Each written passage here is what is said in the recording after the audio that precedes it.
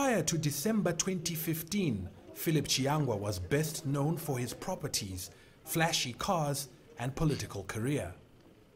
The former ruling party MP, with no prior football experience, stunned everyone with an improbable victory in elections for the top job at the beleaguered Zimbabwe FA. Never one to shy away from the media glare, Chi-yangwa is making his biggest headlines yet. One of Africa's newest football administrators, plotting to topple one of its oldest.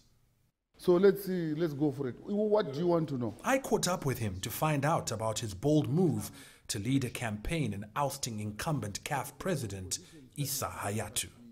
Are you trying to destabilize CAF? What I'm trying to do is to try and infuse a bit of flexibility on the part of our leadership, who are extremely inflexible and have demonstrated so for many, many years. Before I came into football, all you find or hear about Issa is that he's an oppressor. He's not accessible to his full and breadth of presidents across the African continent. COSAFA member states also accuse Hayatou of sidelining them. Even Sepp Blatter himself, who is part of his own regime, was a bit more flexible. He brought the World Cup to South Africa. Issa does not want to see any competition coming to this southern part of Africa.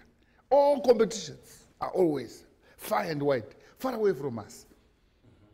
That to us is elimination by exclusion. The region has publicly endorsed Madagascar's Ahmad Ahmad in his bid to challenge Hayatou for the CAF presidency during next month's elections. What does Ahmad Ahmad have to offer African football? To be honest, I can talk to him and tell him what needs. Everybody can talk to him and give him ideas, but you can't do the same to Issa. That's the difference. He has numbers already far exceeding that required for him to become president of CAF. Issa does not have any known numbers. As Ahmad took off on the day that we endorsed him, he had 14 votes. He got 8 votes from CECAF. He got 6 votes from the B section somewhere up there. 28 are there. All these other ones now who are beginning to come through are only additional votes. So if Issa goes into this election without having withdrawn prior, he is finished. African football leaders will have their say when they gather for elections in March. Farai Mwakutuya, CGTN, Harare, Zimbabwe.